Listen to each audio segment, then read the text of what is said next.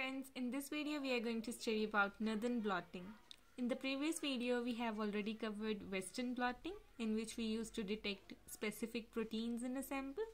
Then we had done southern blotting, in which we detect specific DNA fragment, and now in this video we will study northern blotting, where we will detect RNA, mainly the mRNA, which helps in the gene expression.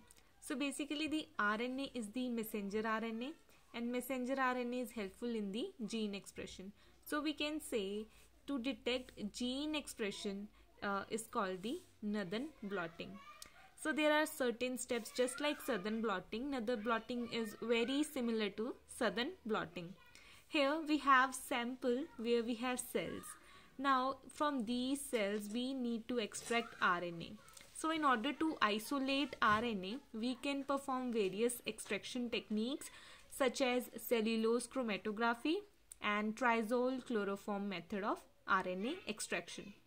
So by using these methods, we can actually isolate RNA from the cells and use it as a sample.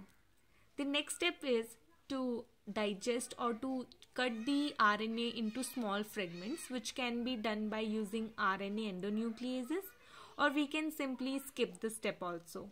Now we have this isolated mRNA as a sample, which is subjected to agarose gel electrophoresis. As these mRNA are subjected to agarose gel electrophoresis, we can observe the different strands or bands of RNA. The agarose gel electrophoresis is just similar as we have performed in the southern blotting. The only difference is that in this agarose gel electrophoresis, we add another chemical, that is formaldehyde. Formaldehyde is very essential and is an exception which is done in case of northern blotting. Now why we need to add formaldehyde along with the agarose gel? The reason is that here we are using RNA as a sample.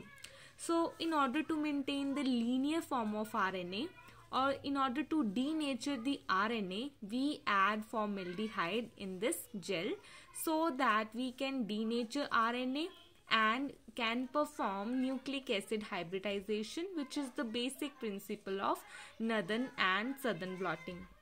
So in the southern blotting, I have already explained what is nucleic acid hybridization and how this principle is important in these blottings. So we can see here in this video also that how nucleic acid hybridization will take place. Now over here we can see that in this agarose gel electrophoresis, where formaldehyde is added in order to maintain the linear form of RNA and also to denature RNA, we simply see these strands of RNA which has separated on the basis of their sizes. This is the lightest and this is the heaviest one. Now since we have added formaldehyde in the agarose gel, they have already denatured. Now we transfer this gel onto a membrane. So transferring of all these RNA bands which I have already denatured, transferring of these bands from this agarose gel to a membrane, which is a nylon membrane, it's called blotting. So the next step after agarose gel electrophoresis is blotting. Now in the blotting process, we simply transfer the bands on the gel onto a nylon membrane. This is done with the help of capillary action. Now how capillary action takes place? Here we have this transfer buffer in this solution. So we have sponge in it, next to it is the gel, then we can see membrane, and then these are the Whatman paper, towel and the weight.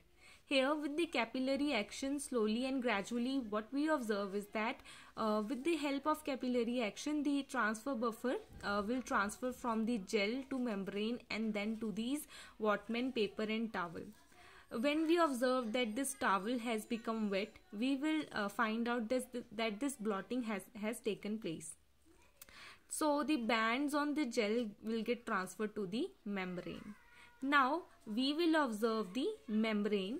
The membranes are usually we use in northern blotting are the nylon membrane or amino benzoxymethyl paper.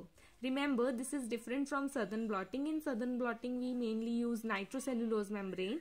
However, in northern blotting, we mainly prefer nylon or amino benzoxymethyl paper. That's very important. Now we have seen that blotting has taken place and all these bands of RNA has transferred on this membrane. Now we need to fix these RNA strands. So we fix them with the heat treatment around 80 degrees Celsius, or we provide them UV light. So in UV light or with the heat treatment, we can easily fix these bands on their stationary phase, or we can easily fix these bands on the nylon membrane. After fixing RNA bands, we need to perform the next step, which is nucleic acid hybridization. That's the main principle of this northern and southern blotting. So here in this northern blotting, the next step is that we will put this nylon membrane in a solution, which is probe solution containing DNA as a probe.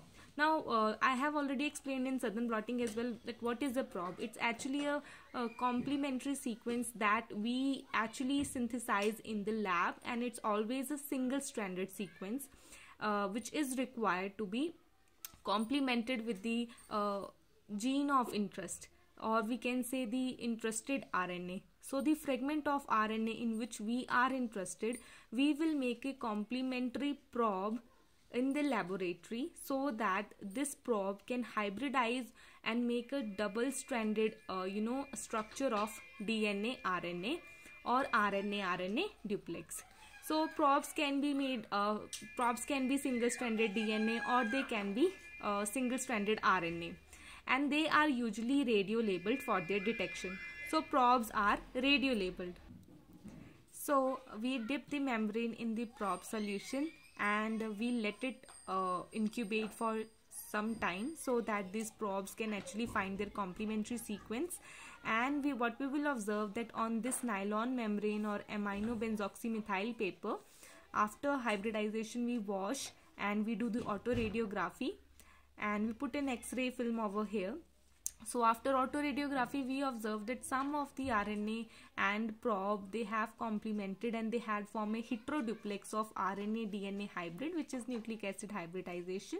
So these are the probes which are radio labeled probes, and now they have become a hybrid. So these are our area of interest, and these three dark bands actually shows that yes, these are the RNAs which we need to analyze. So on the X-ray film, we observe these radio labeled probes with their mRNA strand. So this is how RNA DNA hybrid is formed, and we can detect the RNA or gene expression. So this is how we perform northern blotting technique. I hope that you liked this video, and if you did, then please don't forget to like, subscribe, share, comment. Thank you.